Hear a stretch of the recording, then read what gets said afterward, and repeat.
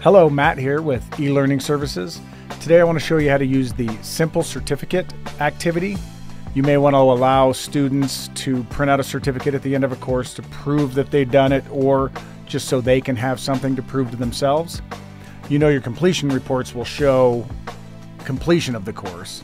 So it's not a necessary thing, but some employees and some agencies like to have a certificate. So this is a good way to set one up. It's pretty simple, works like a champ. I'm going to go ahead and show you how to do it in my effective listening course that I have not finished. I'm going to click on that. Editing is on. I had already turned it on here. So we're going to add it in topic 3. So go ahead and click Add Activity, and then click on Simple Certificate. In case you didn't know, you can also double click on these things to make it go a little quicker. All right, so let's name it. This is effective listening, so I'm going to say effective listening certificate. All right, I'm going to go ahead and expand all. All right, so this is where you put in the image file. Now, the image file is something you actually have to work on yourself, potentially. I have a blank certificate that I'm more than happy to share with everyone. I'll be adding it to Google Plus as well. But this is where you drop it, drag and drop it.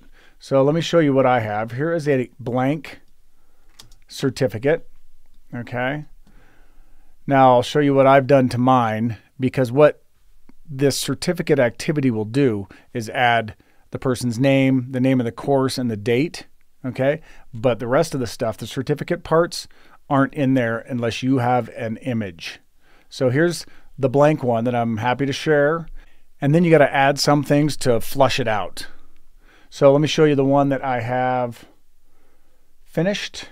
Certificate here. This one's for me. So what I added was a graphic in the background, my graphic for e-learning, and then a signature. All right, so I can share a Photoshop file or a JPEG, and you guys can decide how you want to work with it. If you have absolutely no image editing capabilities or software, I'm more than happy to help you out with it. Okay, so you have to make this.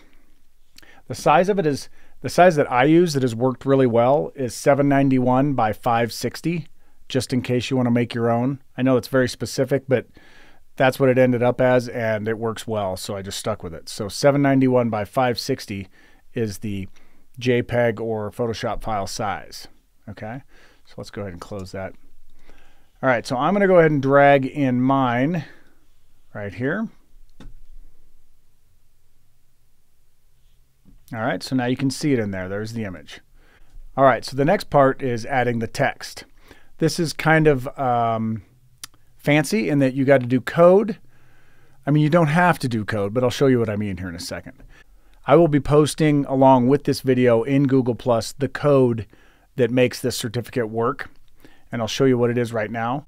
So basically, you want to have text in there that says congrats, and then it puts their name in it, whoever took it, the course name, and the date. In order to do that, you have to have brackets around it that puts that information in there automatically. Okay, so this is what it looks like.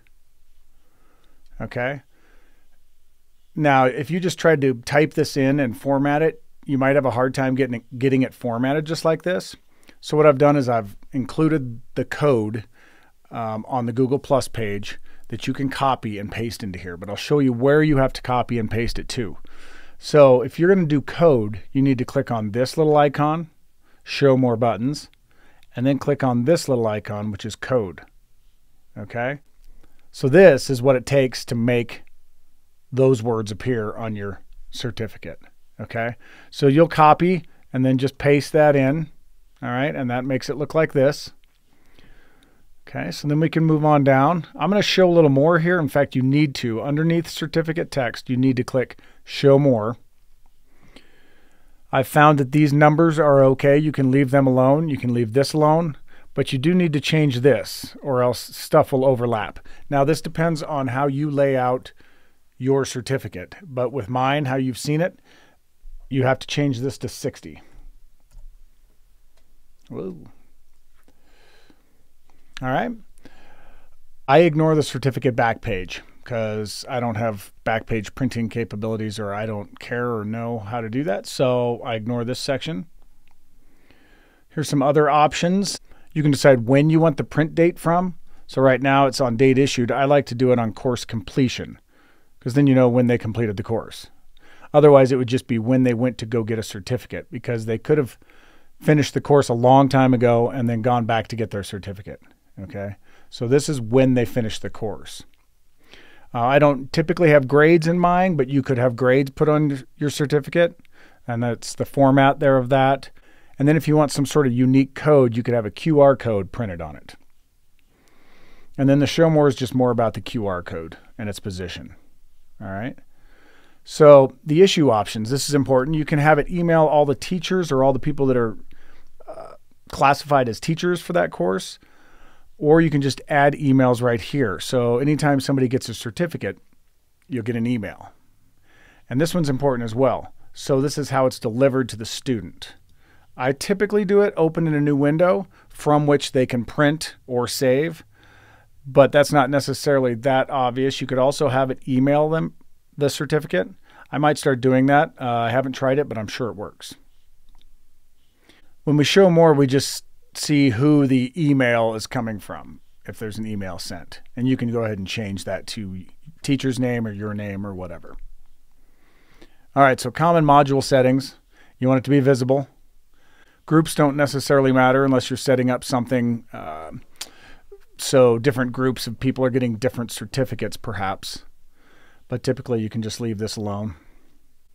Typically I add a restriction. I restrict access to the certificate. So basically they have to finish the course before they can get a certificate. So how you do that is you add a restriction here. And what I do is usually it's an activity. So a scoring package or a video or something. So you select activity completion. You choose it. Mine's a label in this one because it didn't have a name, but you could choose your scoring package or your video activity. They will all be in there. Okay. So you choose it. Must be marked complete. Good. One little detail here. If you want them to see the fact that they must finish that before the certificate will appear, leave the eyeball as it is. If you don't want them to see that, which means they just won't see the certificate until they do it, you can hide it with the check mark through the eye. Okay. I'm going to let them know they can read under certificate that they have to finish it first, finish the activity first, and then the certificate will show. Okay. That's personal preference probably. All right. And then, so this is a certificate. So I would probably say do not indicate activity completion because it's not really an activity. Certificates in my case are just typically for folks, their preference, if they want proof of it or if maybe their agency requires it, but it's not something that needs to show completion. So I think that's the best way to go with that. All right. So I'm going to save and return to course. All right. So we're back to the course. The only thing in here is that label that I required them to do before this showed up. Okay. So right now it's grayed out, but because I left the eyeball uncrossed out, it tells them it's not available unless the activity label is marked complete. All right. So I would have to go ahead and watch this. And as soon as I did, we'll go ahead and do that. We're going to watch this. It's pretty quick. Okay. I wasn't going to make you guys watch that. So once you've gone through the activity, watch the video or whatever, and you have a check mark there, you can go ahead and click on the certificate. Right now I'm in here as an admin, so it's not working exactly like it would, but this would be darker and you can click on it. So then you click on Get Certificate. And in my case, it pops up in a pop-up and you can see that it inserted, "Congratulations, Matthew Nagy, you completed effective listening on July 18th, 2016. So the pop-up's nice because they can download it right here. They can print it and they can reload it. It's all ready to go. That's why I do it. It's pretty slick. Again, you could have it emailed to them or it could be forced download right when they click on it. I find this is the nicest way. As a teacher or an administrator, you can also do some things within this area of the certificate. So this is after you click on the certificate. Let's go back. If you click on it here, actually click on the certificate, you will see these things. All right, so you can look at all the issued certificates, or you can do some interesting things with bulk operations. Now, we don't have any in here right now, but it still shows everything. So you can filter out your certificates, and then you can choose between these three things to do. So you could download the certificates in a PDF file, you could download them in a zip file, or you could send to the user's email. So if you wanted to send everybody who's completed the course their certificate by email, you could come in here and do that. As far as certificates go, the simple certificate activity, the things you got to remember is you have to make the certificate file or image. You got to add certain elements to it. You got to upload that image.